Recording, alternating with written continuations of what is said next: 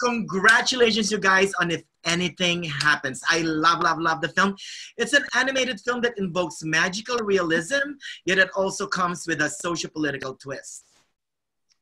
Absolutely. It's got, and our always thought is like, it just deals with this huge human issue of grief. And we can all feel the grief we're all feeling in this moment and in so many ways. And also the deeper thing is like, no one ever wants to experience losing a child in a school shooting. I mean, that would be the, you know, that is such an awful end of life. And also in a place where, you know, education is so important and it's supposed to be so safe.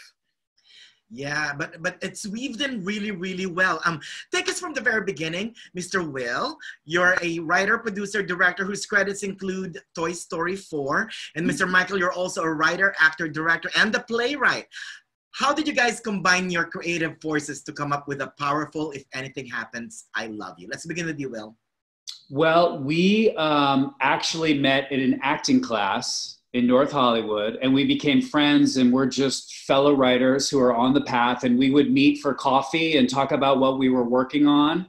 And the original idea for this came from Michael's brain and soul, which was sort of these shadows that sort of encompass the spirit and the souls of these parents. And then it just sort of happened organically where, you know, we kept reading the papers every day, and this ongoing tragedy of children dying at the hands of grief and of gun violence. And we just felt like we wanted to make this sort of animated short film that was an elegy for parents who have lost children to gun violence.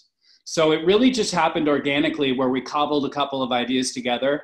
I'm a huge fan of Michael's, of his acting and his writing, and he knows a lot about animation. And I learned a lot about animation from working at Pixar for a couple of years. So it was really sort of an organic sort of artistic journey. And we have a great producer, Marianne Garger, who worked at DreamWorks forever. And Gary Gilbert is one of our producers who produced La La Land. And we had this really incredible team. The film is all animated by women. And we're really, really proud of it, and we can't wait to show it to the world. Yeah. Do you agree with that, Mr. Michael? Absolutely. I mean, Will and I's partnership, it just kind of like, it started with two friends who, you know, met in an acting class. And then from there, it's just like, he was a writer. We always would talk about writing and working together and creating something. And it was just this wonderful organic thing. And we just kept talking and kicking around ideas like you do with your friends. And then we just started to build it. And it's been an incredible journey, because I think everyone has been so moved by the script, by the film, that everyone just keeps joining the team. And so we were so wonderful. We got Marianne, we got Gary Gilbert, and we met our director of animation. She just had graduated from Cal Arts, and her name is Young Renault, and she is amazing. And she instantly got hired, and she is working on a feature film by Jamie Foxx that Marianne Garger's producing. So it's like, so we've assembled this wonderful team around us that are all kind of like skyrocketing in wonderful ways. And then, of course, you also have the producer, Laura Dern, right? Yeah. Laura Dern, absolutely. Yeah, Will. Yeah, I mean, Laura has been such an advocate of the film, and we were so grateful that she and her partner, Jamie Lemons, came on board. I mean, you know, Laura won the Oscar last year, and, you know, I've known her for years and have been such a big fan, and she's very involved with Everytown for Gun Safety, who's a partner of ours on the film. And she just came onto the movie and has been so positive and encouraging, supportive, and it's great to have someone who's you know, she's like an acting legend to us and such a force in the industry, and to have someone like that in your corner, because we're a little movie, means a lot. Yeah. It was just overwhelming. Like when she said she watched the film, first off, I was already shocked that like she was going to watch the movie, much less like, I want it, I want to executive produce it, how can I help you? And she has just been a wonderful champion and has helped so many, given us the momentum to have more people see it and more people, you know, and her champion of it is just amazing. So yeah. Thank you. Laura Dern, if you're watching, thank you so much. Well, let's talk about the structure. I love the structure of the film. So the film where the shadows serve as our storytellers pretty much. How did you come up with that? Yeah, the shadows are sort of souls. They're vehicles for the feelings that the human beings can't summon because they're in so much pain. So they sort of act as these spirit guides for the people who can't communicate with one another. And then, of course, their sort of spirit shadows are reunited with the daughter, and she's able to bring their souls back together so the parents can be there for one another to grieve, which is the most important thing I think one can do in the grief process, is just show up for the person who's in pain. I did. I mean, you guys made me cry even at Oh. like midnight last night when I was watching it. I'm like, ah! Thank you. So I'm from Palm Springs, and you guys were here. You guys are fresh from Palm Springs, right? Yeah, we just were at Palm Springs, I think it was like 2 weeks ago. Yeah. So it was just there. And obviously it was virtual this year, but we would have all been there and loved to have been there live. But we're so proud to be part of the Palm Springs Film Festival. Mm-hmm. Well, that's the thing. I mean, all the festivals now are all virtual, but in a way it gives you more global viewing, right? You get more viewers. Absolutely. Yeah. Absolutely. I think more people are seeing it, and also you're connecting with filmmakers in a different way. Like I never would have had there's Facebook groups and Zoom meetings with other filmmakers. And so you're having this a little more intimate connection as opposed to maybe just standing around with someone having a little snack and chatting. So it's pretty unique. So how important is it that this film is at the Heartland Film Festival? We are through the moon that it's at the Heartland Film Festival. It was one of our ones we wanted to get into. We were so happy about it. And they're making do, just like it's going to be, virtual as well. And also they're going to have a drive-in movie theater screening of it. So that's super exciting. So you actually can go and see the film. When we created this film, I never thought it would be in a drive-in theater. But now it is. So it's like there's some weird excitement about this moment, We're thrilled. We are thrilled. It's such a premier festival, and it's one we really, really wanted, and we're completely honored, and we couldn't be more flattered to be a part of it.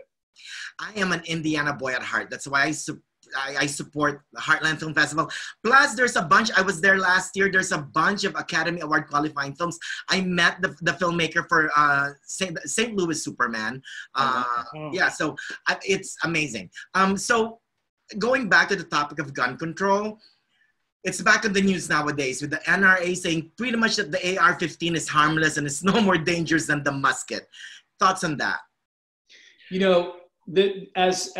As filmmakers in this movie, we really wanted to approach this subject matter through grief. And I think one thing that we can all agree on is that parents should not bury their kids. It should go the other way around.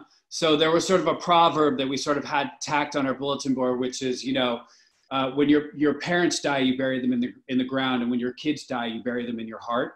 So I know that everyone has their own views on gun control, and we're partnered with Everytown for Gun Safety. But for us as filmmakers and an artist, we really want to approach the subject matter through grief and through loss, and that this was our way of talking about this issue through these souls, through these parents, through grief. Absolutely. As far as the creation of the film is we're trying to tackle I think the greater issue of grief and what this looks like after, and what this devastation does. Because a lot of times I think when the news shifts to these other things, a lot of the humans get lost in this moment, and we don't really go, oh my gosh, those families from 4 years ago, 5 years ago, 10 years ago, 20 years ago are still grieving, and these huge wounds are still there. And I think this is a film for them to say, no, we actually see that pain, and we know it won't go away, and we can't fix it. But we can acknowledge that it's still there, and we as a community can grieve with you. How long did it take you guys to make the film? Gosh, I can't even. Michael, when did we begin production? We began production into animation. We began animation in April of 2019. Mm-hmm. And then we finished in roughly early this year. We got into final mix, sound done out of post-production. We got out of post-production right about February of 2020. Wow. But as far as script development and that stuff, it was probably about a 2-year process total. Yeah. Wow. Maybe 2.5. Maybe it's out in the open. Yeah. We are so happy. We are so happy, and thank you so much for watching it. We've had such wonderful experiences with people watching it. We held an event at UTA, and we invited all these survivors of gun violence. And one of the things that was this might be the high water mark for me, because they came up to me, these survivors, this woman Brenda and these other women, and they said, thank you so much for creating this film. We feel seen. And it was just like, oh my gosh, because like this is who this is for. You know, we're not tackling, this is who this is for. It's for these people and survivors. Yeah. And it was so touching and wonderful to have this experience. Oh, well, thank you so much, you guys. That's amazing. Again, congrats on everything. Good luck on everything. Right. Thank you so much, Manny. Appreciate it. This is so fun. By the way, I love your jacket. Like, I'm obsessed with your jacket. Like, I'm just like, it matches. I know. That's, at first I was like, when I first saw it, I'm like, did you get a jacket made with our, you know, background? Then I'm like, oh, no, it's different, but it's really nice. Wow. Wow.